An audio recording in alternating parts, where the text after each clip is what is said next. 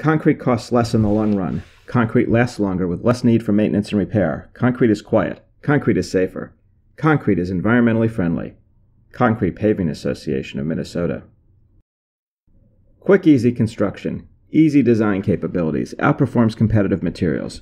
Doesn't your community deserve smooth, attractive asphalt roadways? America's best communities choose asphalt. Shouldn't it be your choice? Don't be rigid in your pavement thinking. Choose asphalt, the versatile paving material. Customer satisfaction, economical, speed of construction, durability, versatility, recyclability, smooth and quiet maintenance application. Minnesota Asphalt Pavement Association. Chapter 15. Public Roads and Private Cars. 15.1. White Top and Black Top. Flexible asphalt versus rigid concrete. It seems a strange battle even to those of us steeped in transportation. In many states, consolidated pavement manufacturers sell the appropriate material for the job. However, for whatever historical reason, in Minnesota, the producers remain small and their associations have chosen to compete over the fixed pie of pavement surfacing and resurfacing rather than coalesce to increase the amount of pavement demanded. They promote competing studies arguing in favor of their material. Historically, low-volume roads have gone asphalt and high-volume roads have gone concrete, and they compete at the margins. Since there are many more miles of low-volume roads, there is a great deal more asphalt on the ground. Differences in pavements, of course, are but one aspect of highways, an aspect that makes little difference to the transportation itself, aside from minor adjustments to costs and delays during construction. Yet, in the aggregate, pavements are a huge industry and a large element of the transportation experience that we would be remiss to miss. The difference between asphalt and concrete is much less than the difference between paved and unpaved. Like the debate between Telford and McAdam, see sections 3.5 and 3.4, in the early 19th century, the battle between asphalt and concrete is both slow, puerile, and futile. A combination of the two, for example, concrete with asphalt overlay, often makes the best technique, though the sides are often too competitive to see it. In response to pavement advocates, Francis Turner, one-time head of the U.S. Bureau of Public Roads, would sometimes close the debate by jesting, "The interstate is a balanced system. One half of the mileage is concrete, the other half is asphalt." Thomas McDonald, his predecessor, had no prejudices for asphalt or concrete, but wanted the best for the job, which meant balancing costs and benefits, as overbuilding was as much a problem as underbuilding. In the United States, the modern auto truck paved highway system dates from the mass-produced automobile. Example, the Ford Model T around 1910. Of course, there had long been roads and personal transportation, so one might say that steam, electric, and internal combustion engine vehicles triggered a new realization of old systems, though their birth dated from many centuries ago. The automobile and truck offered increased performance, higher horsepower per ton, and eventually lower costs compared to animal propulsion systems. This enabled a renewal or transformation of the precursor system, or, if you wish, the birth of the modern system. The title of Barker and Gerhold's The Rise and Rise of Road Transport mirrors the renewal situation. Much has been accomplished since the early 1900s. It was decided what governments would do versus what private actors would do. Funding responsibilities were set. Learning about system capabilities occurred, and the system was deployed. Some key matters in automobile development were the availability of high-energy fuels, the shift from the steerable front axle to steerable front wheels, the use of specialized labor in Fordist mass production, and the adoption of interchangeable parts. Interestingly, it took until the 1930s for the predominant design of the automobile and truck to emerge. Process of production technology was also well developed by about that time. Development took off in the United States. It is said that circumstances were first ready in the United States where incomes and preferences supported the development of mass markets and enabled mass production. It is instructive to compare the time constants describing market penetration in various environments. Say the time required to go from 5% to 95% of market saturation. This required about 7 decades in the United States, 2 to 3 decades in Western Europe, and a little over 1 decade in Japan. That partly has to do with the rise of incomes in those areas. We might expect places that began to automobilize after the United States to automobilize faster than the United States did. Because the technology had been standardized, only emulation was required. But the notion that the environment was somehow ready in the United States and not in the other places is harder to explain. The time constants for vehicle market saturation compare in an interesting way with the deployment of improved roads. Comparison of the S-shaped deployment curves for roads and vehicles suggests that road improvements led and vehicle populations followed. In fact, there were many roads before motor vehicles. That observation raises an interesting question about causality and system deployment. The automobile and truck appeared in environments where road improvements were underway. Motorized vehicles begged incremental changes, including pavements to keep down dust and protect the road surface, to reduce vehicle damage, and stronger pavements to carry loads, bridge improvements, increased capacity, and design changes to allow for higher velocities. Many pre-automobilization design protocols were unchanged. For example, the higher horsepower per unit of weight of motorized vehicles would have enabled much steeper grades. The critical road grade for a wagon was downhill. The then current brake technology allowed for a grade of about 2%, which was the maximum load horses or mules could hold back. Although special facilities for heavy vehicles were discussed in the early 19th century, the idea of iron roads, the protocol of limited specialization of the road to vehicles and operations continued. Specialized designs, truck-only, auto-only highways were discussed in the 1920s and 30s, but, except for a few parkways, such as those developed by Robert Moses in New York, see section 22.3.4, those designs were never adopted. See section 22.6.2 for a discussion of the topic. The system characteristics of automobiles, trucks, and highway facilities were frozen when the predominant technology hardened in the 1930s. The roads, vehicles, and operations developed by the end of the 1930s have been deployed, and today only modest polishing changes are underway. That's true in the sweep of history in spite of, if not because of, the increasing number of regulations affecting vehicles and highway designs. There is more to be said about the emergence of highways, and this chapter explores their policy, planning, deployment, and management. Although some aspects of state activities are treated in the discussion of the evolution of modern urban transportation planning system, the present discussion extends Chapter 7 and aims to provide a coherent view of the emergence of modern paved highways. We will see that 3 levels of policy and planning evolved: federal, state, and local. In some states, there is a fair amount of articulation between county and state planning. In others, there is not.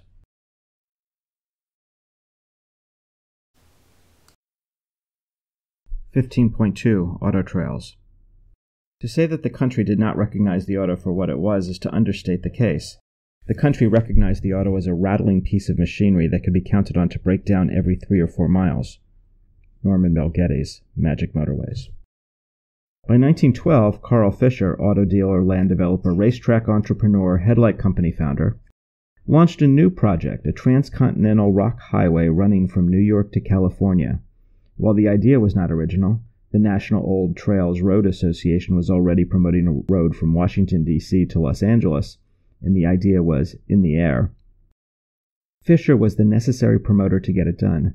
Fisher planned to build the road incrementally, piecing together existing segments and filling the voids with new construction, upgrading the whole thing over time.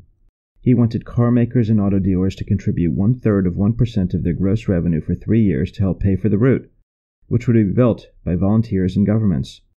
Funds came from Goodyear Tire, cement magnate A.Y. Gowan, and automakers Hudson, now run by Roy Chapin, Willis, still led by founder John Willis, and Packard, run by Henry Joy. But Ford resisted, stating, "As long as private interests are willing to build good roads for the general public will not be very interested in building good roads for itself."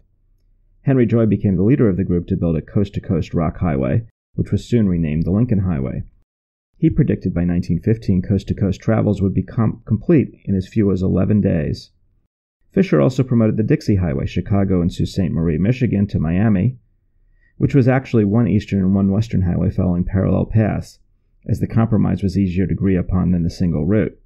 With periodic connectors, the route upgraded nearly 4,000 miles, 6,400 kilometers, of dirt and poor-quality asphalt trails to concrete and brick. Other auto trails were established as well. Each was designed with a distinct signage, each positioning itself as the most efficient or the most scenic. They could not be both. The most famous beyond the Lincoln Highway were the National Old Trails Road, Baltimore to Los Angeles, Bankhead Highway, Washington, D.C. to San Diego, Atlantic Highway, Fort Kent, Maine to Miami, Jefferson Highway, Winnipeg to New Orleans, and Pacific Highway, Port Angeles, Washington to San Diego. Though there were at least 250 U.S. and Canadian highways and trails pumped by promoters and designated by distinct organizations. Many of the more important U.S. routes were mapped onto the much more rational numbered U.S. highway systems, and of course many of the trails used common road segments. However, the named routes were not given a single number, instead being assigned to portions of multiple numbered routes, to the dismay of most route associations. The Lincoln Highway, the most important of the routes, was mostly designated US 30 from the East Coast to Salt Lake City. The Boy Scouts of America placed 3,000 concrete markers along the Lincoln Highway route to commemorate the 16th president, and then the Lincoln Highway Association disbanded in 1928. The auto trails were seen by some as the start of something greater. Thomas MacDonald, 1881 to 1957, later leader of the Bureau of Public Roads, was one such visionary. He called the Lincoln Highway the first outlet for the road-building energies of this community. New farm-to-market roads were valued as a way to reduce costs and increase productivity of farmers. Recreational motorists wanted long-distance intercity routes, while urban interests valued a different set of roads. What MacDonald had in mind was federalizing the problem, rather than relying on a set of national associations to build roads. The American Association of State Highway Organizations, ASHO, the Organization of State Highway Agencies, developed national standards for numbering routes, the map, how signs would work, and so on. The U.S. highway numbering system, developed by Edwin James, even routes were east-west, odd routes were north-south, with the important routes on the zeros and ones and fives.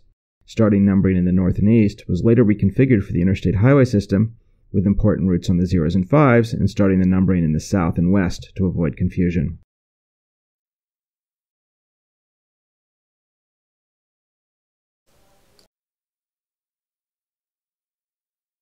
.3 Safe streets. The International Classification of Diseases defines roads as a location where death occurs. A public highway, trafficway, or street is the entire width between property lines or other boundary lines of every way or place, of which any part is open to the use of the public for purposes of vehicular traffic as a matter of right or custom. A roadway is that part of the public highway designed, improved, and ordinarily used for vehicular travel. The classifiers have already conceded roads to the owners of vehicles, a transition that occurred in the early 20th century. Traffic deaths, as of 2011, running about 33,000 a year in the United States, exceeded 20,000 in 1924 and 32,000 in the year 1940, with far fewer vehicles and miles traveled. Who controls the streets? Historically, the pedestrian could use the entire street, cross at will, and there was no such thing as jaywalking. Only with the automobile and the subsequent establishment of traffic control laws was the pedestrian reined in for safety and motorized mobility. Local safety councils advocated for safety in the new environment with lethal automobiles. Some of the local organizations were large. By 1922, St. Louis's Safety Council had over 25,000 members. Exhortation was one strategy the safety organization used, with their iconic character, Otto No Better, who did everything unsafely. The council established safety weeks and other strategies of moral suasion to improve driver behavior. Juries were generally sympathetic to pedestrians in the early 1920s, blaming motorists for most crashes, even when fault was mixed or the pedestrians. In part, this was a class issue. The average motorist was wealthier than the average pedestrian or jury member. Similarly, 2/3 of police chiefs believed automobiles should have speed controls. Over time, the safety movement ultimately but subtly shifted blame from careless motorists, who in the 1920s were still widely blamed, who ought to drive more safely, to their victim, the pedestrian. Clearly, it takes two to have an externality, the polluter and the pollutee. Each needs to take some responsibility. But in the end, someone has a right to establish the status quo. Some blamed congestion on the automobile, others on the street. Too much demand and not enough supply are two sides of the same coin. But where you come down depends on whether you think there should be more cars and roads or fewer. To the auto interests, road builders, and prospective motorists, the answer was obvious. William Phelps Eno's Traffic Safety Foundation established a set of rules of the road that became widely, though not universally or uniformly, adopted.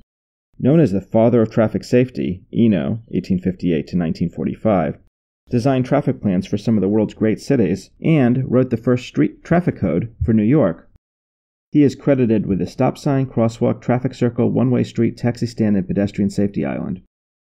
It was widely believed that application of scientific principles to traffic control could halve congestion.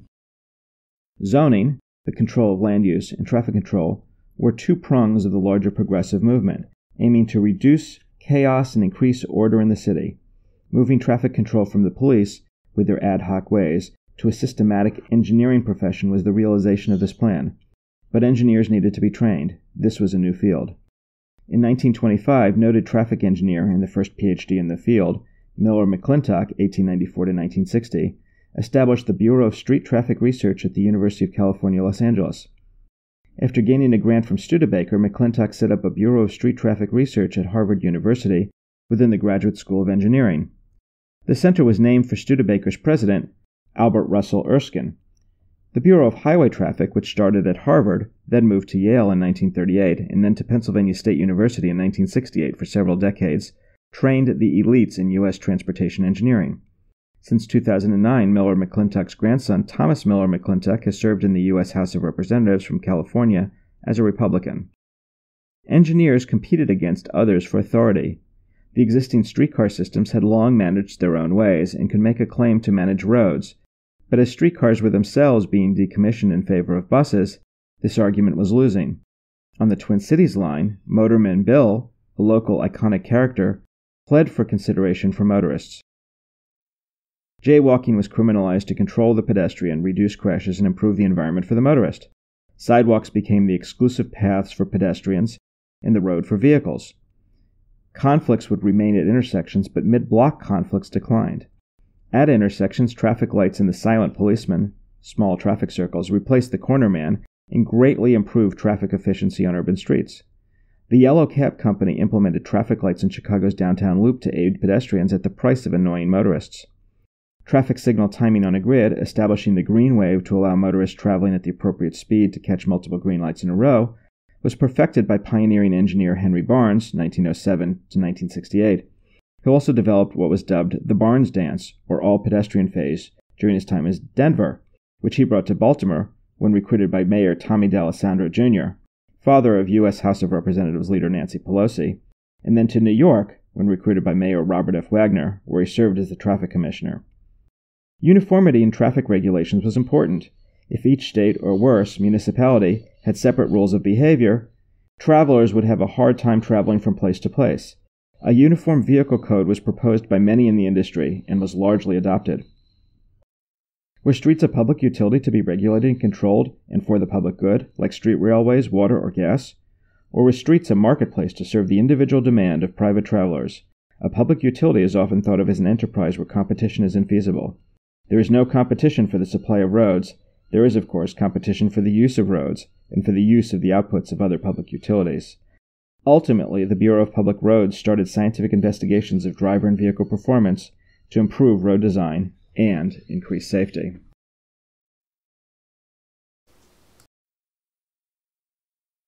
(15.4) Transportation and traffic planning. Just about every city of some size undertook transportation and traffic planning during the 1910s or early 1920s to reconstitute streets for automobiles. Plans were sponsored by civic organizations. Great men, such as Daniel Burnham, were imported to make pronouncements, and a fancy report followed. Typically, the first chapter said, "What a fantastic city!" Following chapters provided and discussed maps of arterials and land uses. Technical materials then provided street designs, including drainage, bridges, lighting, and so on. The plans also had fiscal and institutional recommendations. Local streets were to be paid for by special property assessments. Arterials were funded from citywide taxes. The city engineering office was to execute the plans. These authoritative plans were very successful, welcomed by various types of clients. The plans dictated what to do and how to do it. The imprint of these plans on cities can be seen today. Plans met the expectations of social critics. The automobile was welcome for many reasons, among them to reduce crowding and social tensions, to lower housing costs, to increase access to air and light. Finally, plans were consistent with the ways previous tasks had been undertaken: improved water supply, drainage, sewage works, streets, and the rebuilding of cities following fires. They were based on learning, and they took advantage of institutional resources already developed. Institutions and procedures developed to handle public works, construction, and operations formed the core resources for planning. A new activity emerged: traffic studies responding to the failure of capacity additions to solve capacity problems. The transportation and traffic studies of the 1910s and 1920s did lead to the construction of physical facilities with the assumption that the facilities would handle the traffic. They did not. So the cities began to commission a new type of study. The review of a typical study will be helpful. Sponsored by the Chicago Association of Commerce, Miller McClintock's Metropolitan Street Traffic Survey for Chicago is an exemplar. It was done in the great man, powerful sponsor style. The Association of Commerce was the sponsor. McClintock, director of the street traffic research at Harvard, whom we met in section 15.3, was thus the great man. The existing situation was surveyed: street use and congestion, factors complicating traffic flow, costs of congestion, traffic accidents and accident control, parking and pedestrian problems, traffic policy problems, traffic signals and signs, administration, traffic courts. The study recommended an ordinance that would create a division of traffic engineering in the Department of Public Works, reorganize the traffic division in the police department, standardize signs and signals, improve traffic law enforcement, create a city traffic commission. Studies of this type were common during the 1920s, and they continued with an intensified traffic safety flare into the 1930s. They didn't address financing, their recommendations were mainly operational in type, and, beyond the passing of the ordinance, a city council matter, they split the responsibility for execution between two institutions, the police and the public works departments. Although traffic engineering had begun to take on an analytical stance during the period when these studies were done, there was a mismatch between the scientific, fact-oriented views in the Federal Bureau of Public Roads and the style of the traffic studies. The bureaus developed facilities. The output of the traffic study was an ordinance. Traffic studies proceeded in the great man style. The bureau's style was different. Where the bureau had been involved in urban areas, very rare, the bureau's study style was different. Whatever the reason, this round of traffic studies in cities had little lasting impact, aside from forming a market for the development of traffic engineering. The plans and their execution by city engineering departments tamed the problems of deployment of urban streets, but not traffic problems. The building of facilities did not take care of congestion, while traffic safety problems remained. Consequently, in later decades, the traffic problem emerged and reemerged, and management of the traffic problem diverged somewhat from the management of the road infrastructure problem. We will refer again to the traffic debate, although it will not be pursued particularly in the discussions to follow.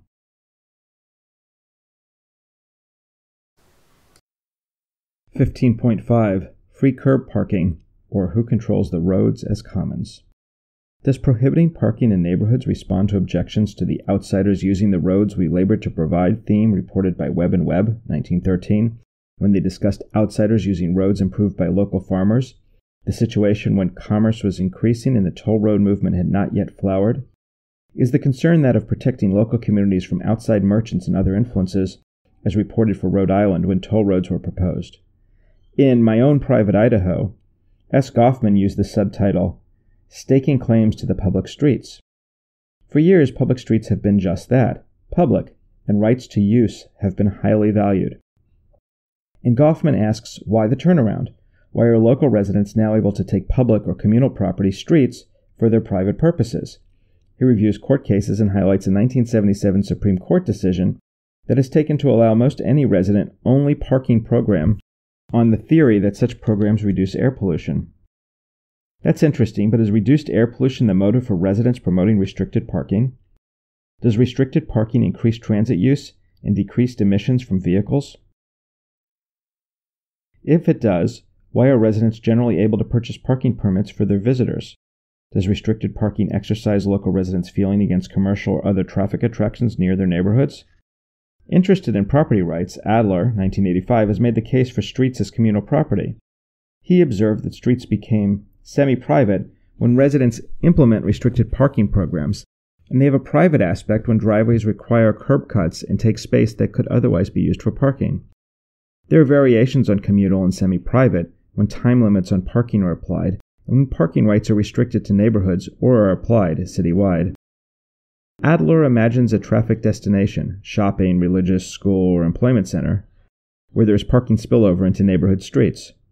As a matter of policy, is it in the public interest for those streets to be private, semi-private, or community property? Adler observes that welfare is maximized if streets are regarded as communal property and used by non-residents for parking. To engage in activities at the center, non-residents have driven some distance, and that effort implies the values that they place on parking. Unrestricted parking allows society to realize those values. Shoup argues there is no such thing as free parking and asks for cost-based parking fees or cash-out payments, say for employees who do not use the company parking lot. He suggests that by giving control of on-street parking to neighborhoods, revenue can be raised for many neighborhood public goods such as street landscaping.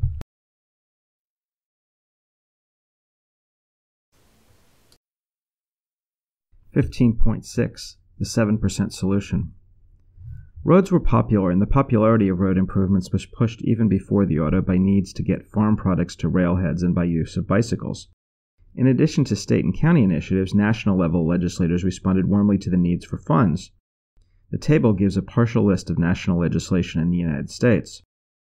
The legislation framed the context of road planning. The 1916 Act referred to postal roads as a way to designate routes to be improved. The Act contained an interesting equity-oriented statement of purpose, including the need to decrease the isolation of rural settlements. Rural facilities were poor relative to urban. World War I reduced the federal role, as resources were diverted to the war effort. Motorized military convoys, as noted in Section 7.3, made mincemeat of what paved roads were built, but nevertheless eventually were able to travel throughout the eastern United States. The 1921 Act had concentrated resources and triggered the establishment of state highway departments where they had not already been established. It also gave those departments specific turf, the 7% of all rural highways that would be on the ABC system.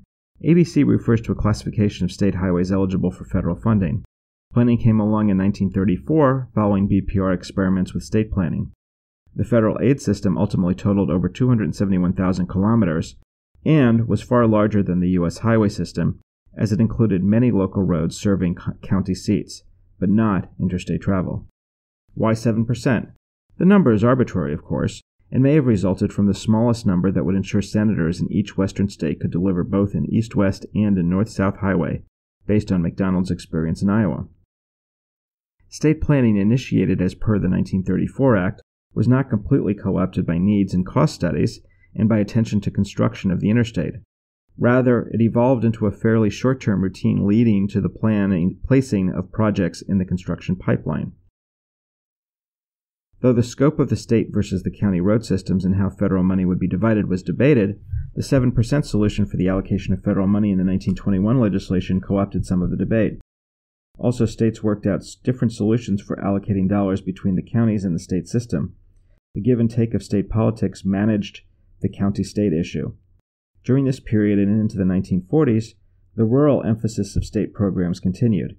In 1928, there was an act allowing expenditures in the sparsely settled parts of cities, but such areas were essentially the rural parts of cities. The acts listed in Table 15.1 are not exhaustive. The 1934 Act extended federal aid to cities in response to the Depression and unemployment problems of the times. The 1932 Act had stressed the same reasons in its emphasis on farm-to-market roads. The concentration on high-quality design can be traced as far back as the 1920s.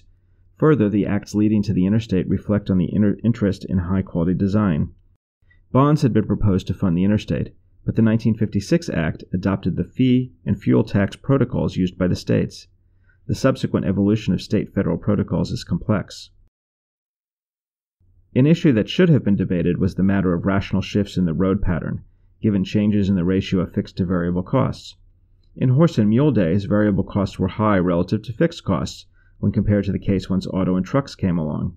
Consequently, there was an opportunity to reduce road mileage while providing improved quality roads. The rural system would be improved by mileage reductions and concentrating investments on remaining roads. Just as there was rationalization of the railroads, a rationalization of rural roads would be desirable. This fits the case of counties that are road poor in the sense that they have lots of mileage, but little in the way of economic activity to support the road system. Those counties are engaged in minimum maintenance, and they are allowing some paved roads to deteriorate to unpaved conditions. Though retroversion of pavement to gravel may be warranted, some planning that supported systematic reductions in the road network would be in order.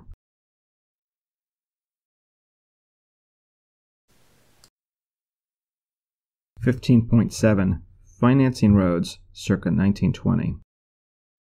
The booming automobile and the demand for roads led governments to seek a revenue source that would be fair, one which would charge users for the benefits they received, but did not have the disadvantages of tolls. In the 1910s, attempts at instituting a federal gas tax were defeated, on the grounds that roads and streets were public and should be paid for by the general public, not just users. By the late 1910s, vehicle technology had shaken out so that most cars used a gasoline-powered internal combustion engine. The gas tax was first established in Oregon in 1919 at 1 cent per gallon. By the 1920s, local legislation overcame resistance from motorists to gas tax legislation by linking the tax to road bills. The idea was quickly emulated, and a decade later, the last state, New York, finally adopted a tax. Then it was raised a bit higher, leading to total national collections of about $450 million. Almost 2 decades after the gas tax began to pay for new roads, it was already time to start recapitalizing the system. Illinois, which had in 1938 more concrete roads than other states, found it would have to reconstruct the roads and had not at the time a way to finance this, as existing revenue sources were already dedicated to principal and interest payments. In 1932, the federal government followed the states, enacting a gasoline excise tax. Until 1956, with the passage of the Interstate Highway Act, funds raised by the gas tax were commingled with general revenue, though the amount of revenue was considered a benchmark for federal road spending. Between 1956 and 1983, all of the revenue went to the highway account, although in the 1970s provisions allowed the money to be spent on transit in cities that could not complete their interstate highways. After 1983, 1 cent out of the 9-cent tax went to the mass transit account. From 1990 to 1996, some of the revenue was further diverted to general revenue to assist in deficit reductions. By 1997, of the 18.4 cent tax, 15.44 cents were spent on highways. The U.S. experience differs from that in other countries. Hypothecation, earmarking, or dedicating fuel taxes for road use is not nearly so common, since the revenue raised from fuel taxes far exceeds what is spent on roads. The practice is opposed by finance ministers who want freedom to act rather than having their hands tied. Great Britain effectively ended hypothecation in 1937, though it maintained a fictional road account for a number of years, in Australia in 1959. In the U.S., earmarking of transportation revenues for transportation services is natural and expected, and complaints about taxing transportation services for non-transportation uses arise immediately. In other countries, a fuel tax of $4 per gallon is tolerated. Financing transportation with either user fees or general revenue and using transportation revenues to finance other services are highly charged topics. U.S. counties often levy a property tax in lieu of having property owners devote workdays to road repair, the corvée system discussed in Chapter 3.3. To satisfy the demand for modern roads. With increases in the number of automobiles and trucks, the need for roads was seen as obvious, and in the early decades of the 20th century, increasing the property tax for roads presented no political problems. In a way, local governments solved the problem of building and maintaining the highway system in the same way the cities did. Local taxes paid for local roads. As was the case in the cities, the property tax base was augmented by the development of vehicle fees and fuel taxes beginning in the late 1910s. These imposts were widely adopted by the 1920s. While the pattern of fees and taxes differed from state to state, in almost every state farm trucks received favored treatment in tax systems. Roads were popular, and the popularity of road improvements was pushed even before the auto, by the need to get farm products to railheads and by the use of bicycles. State and national legislators responded warmly to the need for funds. The figure shows the share of revenue spent on urban roads in 1920. Fees for vehicles ran about $10.70 for autos and $21.90 for trucks. The states had instituted gasoline tax that ran about 4 cents per gallon. Imposts on trucks were running about 0.6 cents per ton kilometer. The situation varied from state to state, but in almost all states, the cities, sometimes via the counties, were receiving income from these taxes. For example, in California, urban counties were receiving about 50% of the taxes and fees paid by urban vehicles. At the national level, highway expenditures were running about $2 billion, and it was estimated that about $325 million were expended in cities. Special assessment districts were widely used, paying about 1/2 of the capital investment costs. Issues at the time were the cross-subsidy of rural roads by urban vehicle taxpayers, urban congestion, and the large part of the urban highway bill being paid by general taxes. Although it was pointed out that urban vehicle owners used rural facilities for as much as 60% of their travel, it was thought that the urban-to-rural subsidy situation was unstable. For example, an adjustment would be made. With respect to the contribution of general taxes on property to road expenditures, it was pointed out that urban street facilities had purposes other than carrying traffic. They were used for walking and recreation, and they provided light and air to adjoining property. They provided right-of-way for utilities. Expenditures would be necessary even if there were no motorized vehicles. But even in 1920, the contribution of general taxes to streets was on the decrease. In 1903, 28% of city expenditures were for streets, and this had declined to 17% by 1923. Congestion was an issue in the 1920s, as it was before and as it is now.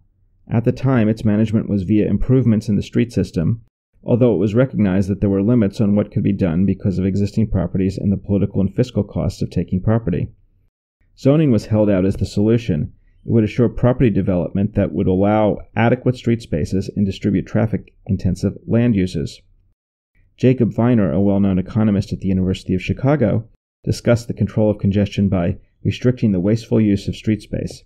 He mentioned systems of charges on parking and on traffic and restrictions on truck traffic.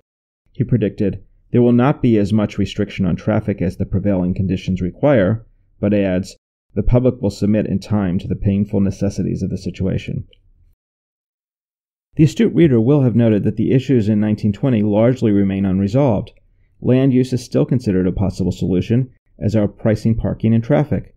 The source of funds has shifted somewhat over 80 years and varies somewhat by region, but the figure using data from the Twin Cities is representative. A surprisingly large amount of revenue comes from non-transportation sources. Students of federal-level data will tend to miss spending on local roads. While it is arguable to what extent that road spending is required for the purposes of moving people as opposed to accessing property, it is still spent on roads. What changed in 76 years? Property taxes are half as important. Special assessments are 1/4 as important.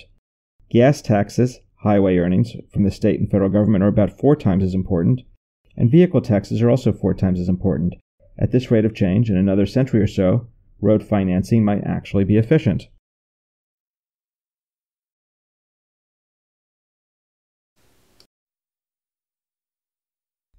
(15.8) Bureau of Public Roads. Thomas Harris MacDonald earned his place in history less as a visionary than as a relentless refiner of the existing. He was an engineer's engineer, a man gifted at recognizing a problem and developing a methodical plan for fixing it. He did nothing on spec, took no gambles. His decisions were founded on careful research, overlaid arguments, numbers, and accompanied by charts, measurements, cost figures, traffic counts. All of which made him the perfect man for the nation's top roads job in 1919, because the American highway system was a chaos of overlapping auto trails, disconnected state highways, dead ends, and doglegs, and MacDonald was order personified. Earl Swift, The Big Roads, 2011. The BPR was established in the Department of Agriculture to aid in the improvement and construction of public roads and to promote better agricultural engineering work.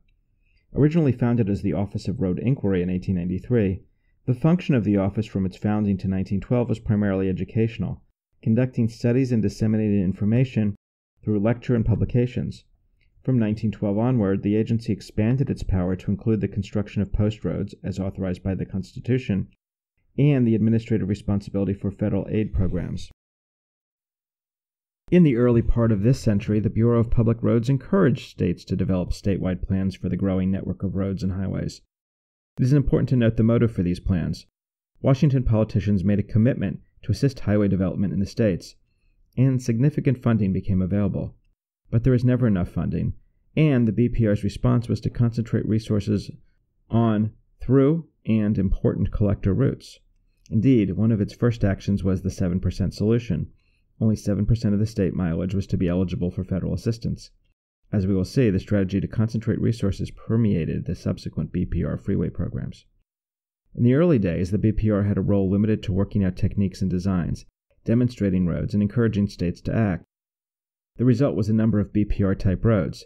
These roads failed badly under the traffic demands of World War I, indeed so badly that there was a political backlash against the Bureau. In response, and adopting the science is good for the country thinking after World War I, the Bureau adopted a rational scientific method approach in the 1920s. This orientation was successfully applied first to soil mechanics.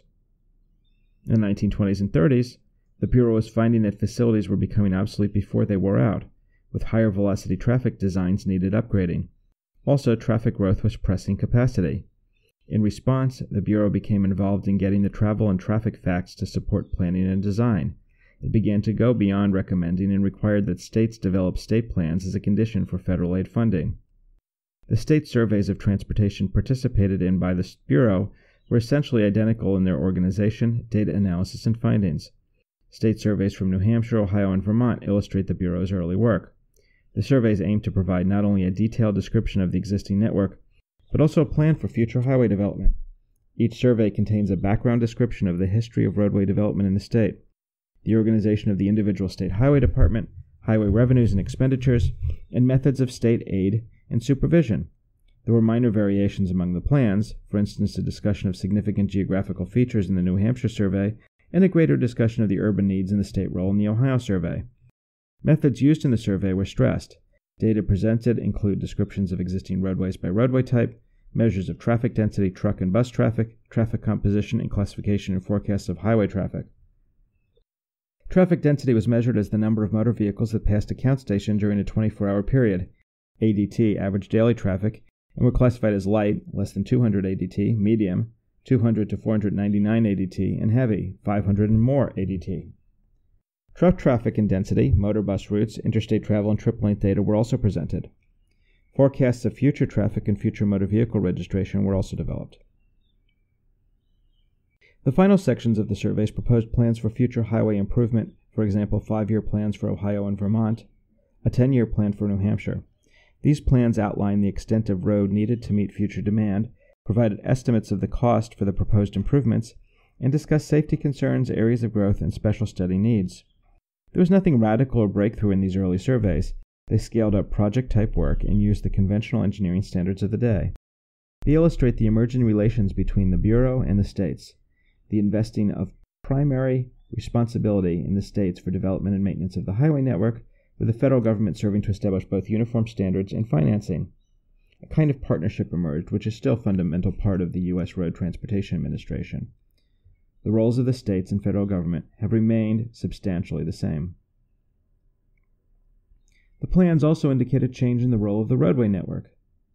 Then primarily established as a roads to move agricultural products to rail facilities for long-distance travel, the survey points to the development of a network that serves additional needs, including social, economic, national defense, and long-distance transport. The increasing roles of the automobile and truck were recognized. The role could hardly have been overlooked at the time, but it is interesting that long-distance truck transport was not much emphasized. The plans are key documents for the time, indicating the change and how it came about. In addition to the concentrate resources theme and the fact-based partnership theme, the BPR was very much a product of progressive government, professional leadership thinking in the early decades of the century. The longtime chief of the Bureau, Thomas McDonald, and Bureau staff personified progressiveness. The progressive movement affected state and local government, of course, but its impact was concentrated in the Midwest and Western states. As discussed in Chapter 16, engineering studies and management confronted the City Beautiful movement. With the growth of motor vehicle use and the importance of the highway network, the role of the federal government expanded. The BPR, as part of the responsibility for administering federal aid for roads, required the states to submit plans for the existing road network, the organization of the state highway departments, and the method for securing the necessary finances for road construction and maintenance. The state surveys were further developed as part of this process. The federal government viewed the relationship with the states as a cooperative partnership, and while it provided some funding, did no road building itself.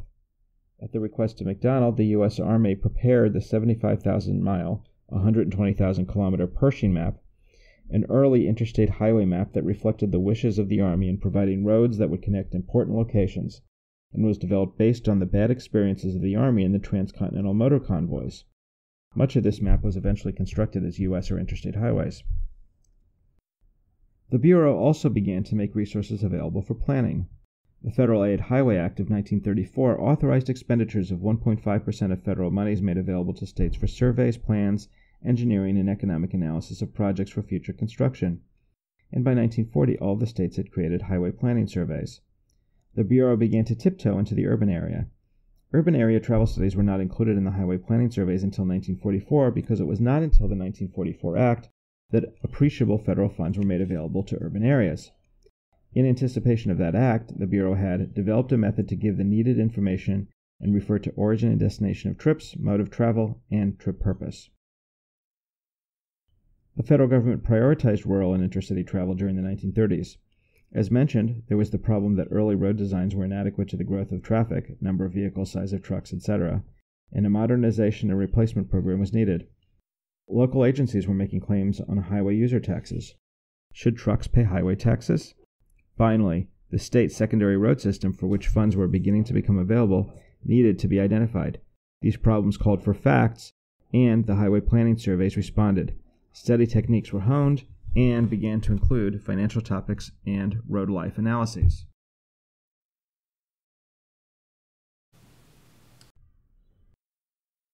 15.9 Discussion Highway Needs.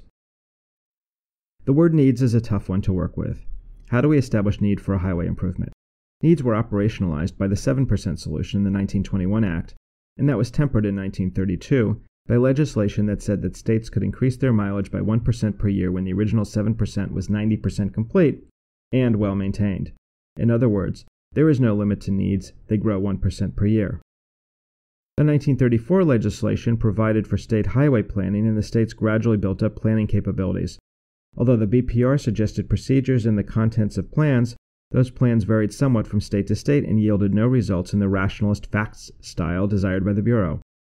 At the end of World War II, the Automotive Safety Foundation undertook some needs studies for several states, and these yielded facts. The Bureau recommended the study strategy to the states, calling attention in particular to the Automotive Safety Foundation study in California. At first, the needs studies that followed BPR urging were made on an episodic timing and were sponsored by legislators. A study commission was established with advisory committees. A sizable staff, budget, and block of time were devoted to the work. Staff was largely engineering, but included legal and fiscal specialists. The resulting needs were then considered by the legislature. Currently, needs studies respond both to local interests and to Congress. Congress requires that the U.S. DOT report to Congress on the condition, performance, and future capital investment requirements of the nation's highway and transit systems. This report is carried out every 2 to 3 years. The highway condition information is drawn from the Highway Performance Monitoring System, HPMS, which is a federal database fed by state DOTs. The cost to improve highways and bridges is developed from the Federal Highway Administration's Highway Economics Requirement System, HERS or HERS, and the National Bridge Investment Analysis, NBIA. HERS determines investment requirements by using the HPMS data on pavement, geometry, traffic volumes, vehicle mix, and other characteristics at the road segment level, and making changes to the road segment to evaluate the benefit-cost ratio. It chooses the improvements that produce the greatest benefit for the purpose of estimating recommended improvements. It aggregates the results over all the road segments and statistically adjusts the results to get a national estimate. It thus approximates local decision-making, though of course each project still has its own much more detailed analysis before it actually gets funded. Roads can be improved in a number of dimensions, including the capacity of the road, the strength of the pavement, and the strength of the bridges. For pavements, a serviceability index which depends on cracking, variance of slope, and amount of patching is applied and projected into the future. Sufficiency ratings are also used for pavements and bridges. As stated, today the needs studies are made in the states in a style largely mandated by the federal government. Manuals of procedure, computer information systems, and analysis programs are extensively used, embedded in the Highway Performance Monitoring System, which includes data on the extent, condition, performance, use, and operating characteristics of roads. For instance, the pavement condition is measured on an index from 0, extremely poor, to 5, extremely good. That measurement produces its PSI, Pavement Serviceability Index. Typically, new roads have a PSI of 4.5, and roads are mended when the PSI drops to about 2.5. It is generally agreed that the needs studies do what they say they do. Even so, there is much to criticize. For example, a need may be recognized to increase the width of an arterial in a residential area, and the cost of that action included in dollar needs. But as a practical matter, that monetary cost should not be included because the political-social cost of the improvement makes it highly unlikely. Alternatively put, the political and social costs plus the monetary cost outweigh the benefits, indicating that it has a net negative net present value, and is thus not a need.